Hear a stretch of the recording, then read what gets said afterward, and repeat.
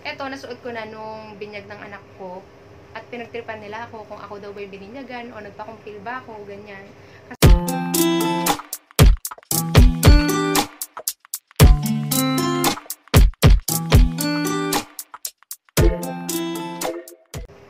Hey guys, it's Jem and welcome back to my channel. So as you can see sa title, I'm gonna share with you today the dresses that I bought online. Yung mga dresses na to ay Ukay Ukay. Kasi recently, medyo naaliw ako sa mga live selling. So, napapamind tayo nang wala sa oras. Kaya, itatry ko ngayon yung mga dresses na yon. And, itatry kong alalahanin kung magkano ko nabili yung mga yun. Pero, below 200 lang lahat yon. Actually, 5 lang naman to na dresses. Yung iba kasi mga shirts and shorts, ganyan. So, ayun nga guys, mapapakita ko sa inyo isa-isa yung mga dresses and itatry ko. So, without further ado, let's get into the video. Okay, so first dress guys, is itong gray na dress. Para siyang t-shirt dress. May dalawa siyang pocket dito, magkabila. And then, ayan yung ano niya. Hindi ko alam kung si ano to, si Judy Abo. Ay, hindi may nakasulat. Miss Uy mo? Hindi ko gets. Basta ayan. So, pwede mo siyang lagyan, pwede ka magsuot ng shorts sa loob kung naikihan ka masyado. Ayan siya, guys. 100 lang ata itong nabili ko. Hindi ko alam. Pero maganda pa siya, guys. Hindi siya luma. Ang ganda nung ano niya, nung tela. And then may slit siya dito. Ayan. Mukha pa siyang bago. So, ito po yung first dress natin.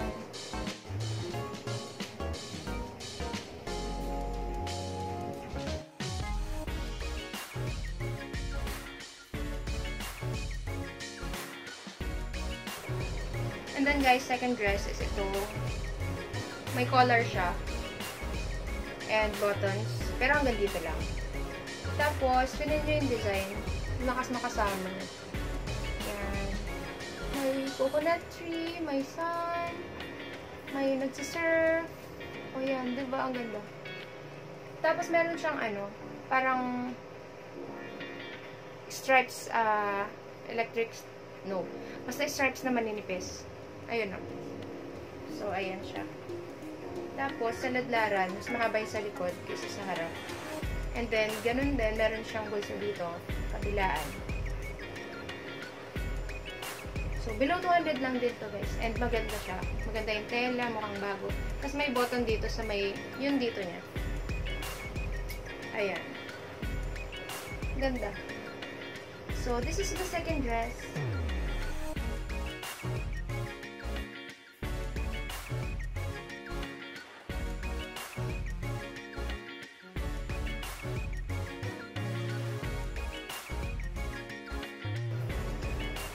And then guys, third dress, ito.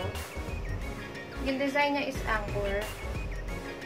And then, may collar. Tapos yung buttons niya hanggang baba. Ayan. And then, meron siyang string dito sa may waistline. Ayan siya. Comfy lang. Mukha pa siyang bago. Ang ganda. Tapos meron din siyang pocket. Ang cute kasi pag may pocket. Ayan, kabilaan din siya. So, below 200 lang din to guys. Ganda, diba? Puti-puti pa guys. Hindi siya mukhang okay. So, third dress to guys.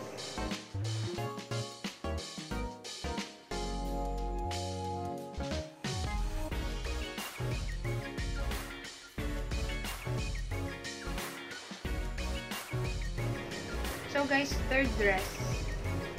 Ito. Lakas makaano to. Church. Yan. Ayan siya. Dalawa siya. Ano ba to? Dalawa yung layer niya dito. Hindi ko alam yung mga tawag dyan. Tapos may lace siya dito. Sa ilalim nito. Ayan. Tapos ganito siya sa likod. Yan. Diba? Lakas makaano. Church. Pag may attendant ka, medyo formal, ganyan. Ayan siya, guys. Ang cute nito kaya. Lalo pag suot. Tapos, ang may ano lang ako dito. Yung dito sa baba. Ayan, parang may tas-tas. Ang hirap makita eh.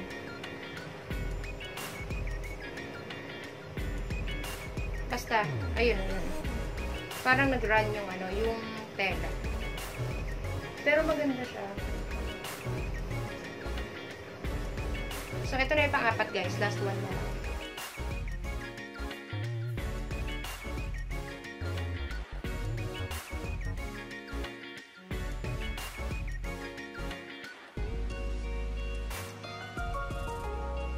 So guys, last dress. Ito, nasuot ko na nung binyag ng anak ko. At pinagtripan nila ako kung ako daw ba'y bininyagan o nagpa-conceal ba ako, ganyan. Kasi color cream siya. Tapos, ganito itsura niya. Ganyan yung collar. Tapos may pleats dyan. Hanggang sa baba. Tapos ganito sa likod. Ayan. Hindi naman siya pang bata. Pero, ang cute kaya, oh. Talagang komportable ka lang. Mukha pa siyang bago guys. Tsaka ang puti-puti pa. Walang mancha, ganyan. Alam ko 150 ko lang ito nabili. So, ayun. Wala. Basta nasuot ko na ito nung binyag ng anak ko. Yung mga pictures nasa FB ko. Ayun, makikita yung suot ko to. Ganda kaya. Pero sinuot ko to nung sa reception na. Iba yung suot ko sa simbahan. Pero ang ganda, diba? Maganda yung tela na guys. So, ito po yung last dress natin.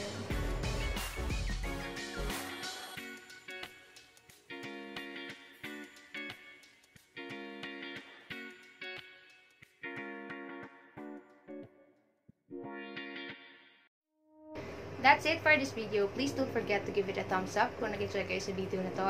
And please don't forget to subscribe to my channel. Thank you for watching. Bye!